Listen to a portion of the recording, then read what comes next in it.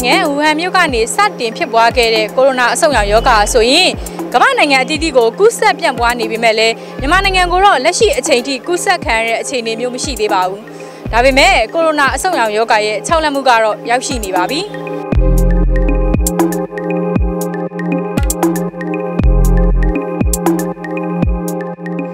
အရင်ကဆိုရင်နိုင်ငံသားခီးသွွားတွေနဲ့အမြဲလိုစီကားနေတတ်တဲ့ရန်ကုန်ပြည်ပြည်ဆိုင်ရာလေဆိပ်ဗိုလ်ချုပ်အောင်ဆန်းဈေးနဲ့ရွှေတုံဖျားလိုအထင်ကရနေရာတွေမှာတော့လူသွားလာကျဲနေပါတယ်။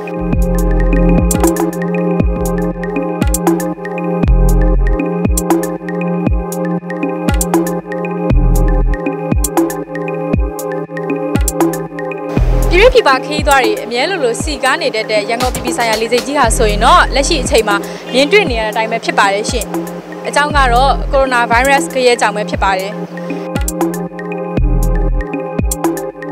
အခုကာလကမြန်မာနိုင်ငံရဲ့ခီးသွားရာသီကာလပဲဖြစ်ပါတယ်။အရင်ကဆိုလို့ရှိရင်တော့ဒီပြည်ပြည်ပါခီးသွားတွေကတနေ့ကို1000နီးပါးဝင်ထွက်နေပေမဲ့လည်းလက်ရှိအချိန်မှာတော့မြင်တွေ့နေရတဲ့အတိုင်း6ကက်ကက်ပဲဖြစ်နေပါတယ်ရှင်။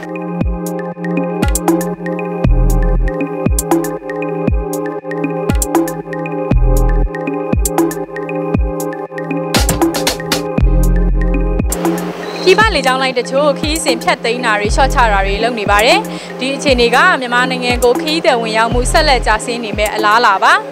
အရင်တော့ဆိုရင်တော့ဗျာဒီလိုအချိန်နေဆိုလို့ရှိရင်တော့အနည်းဆုံးပေါ့နော်ကျွန်တော်တို့ဒီ international ဘက်အချမ်းက taxi ဆိုလို့ရှိရင်အစီး20 30လောက်တော့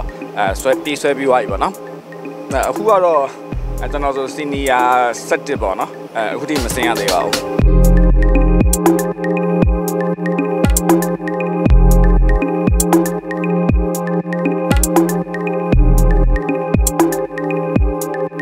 ယောဂကြောင့်တော်တော်လေးကိုဆူဆူဝါဖြစ်နေတယ်ဒီမှာတရက်ကိုကျွန်တော်တို့ခါတိုင်းဆိုပုံမှန်စောစောလေးလာနိုင်တော့3ကြောင်း4ကြောင်းရတယ်နောက်ဆုံးလေကုန်တဲ့အထိပေါ့နော်အခုဒီချိန်မှာဒီနေ့ဒီယောဂဖြစ်နေတဲ့အချိန်ကြောင့်တော့လေကျွန်တော်တို့က1ကြောင်းနဲ့2ကြောင်းဒါစောစောလာရင်တော့2ကြောင်းလောက်ရတယ်ဒါပုံမှန်လာတဲ့အချိန်ဆိုတော့1ကြောင်းလောက်ပဲရနိုင်တယ်အဲ့တော့တော်တော်လေးကိုကျွန်တော်တို့ထိခိုက်တာပေါ့နော်စီဝဲတော့ကတော့မိသားစုနောက်မှလည်းမိသားစုတွေရှိတယ်စာဝတ်နေရတော်တော်လေးကိုအဆင်မပြေဖြစ်တယ်အခုဒီချိန်မှာတော့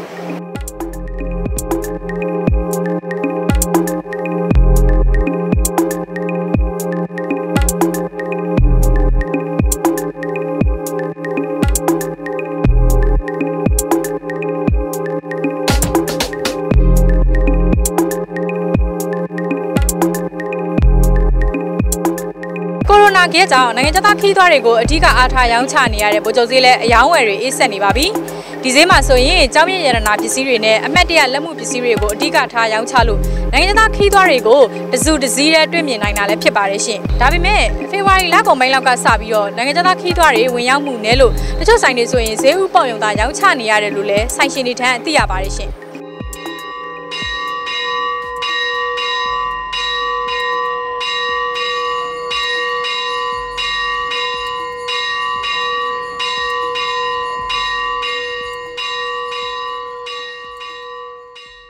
နိုင်ငံသားခီးသွားဧည့်သည်တွေမြန်မာနိုင်ငံကိုလာရောက်လဲပက်ပြီးဆိုရင်တော့မဖြစ်မနေလာတဲ့နေရာကတော့ရွှေတုံဖျားပါဒါပေမဲ့ကိုရိုနာကရက်ဖြစ်ပြီးနောက်ပိုင်းမှာတော့နိုင်ငံသားခီးသွားဧည့်သည်တွေရွှေတုံဖျားပေါ်မှာ1ယောက်စ2ယောက်စပဲတွေ့ရပါတော့တယ်ပြည်ရင်းဖျားမှုဧည့်သည်တွေကတော့ပုံမှန်ပဲလာရောက်ဖူးမြော်နေသေးပါပဲစိုးရိမ်မှုတော့ရှိပေါ့နော်ဒါမှဒီနေ့ကတော့ညီမလေးတယောက်ရင်မွေးနေ့ဆိုတော့လေအပြင်မထွက်မဖြစ်ထွက်လာတာပေါ့နော်ဖျားကိုပုံမှန်ဆိုလို့ရှိရင်တော့မထွက်ဖြစ်အောင်တော့နေရတိကအောင်ပေါ့နော်ဟုတ်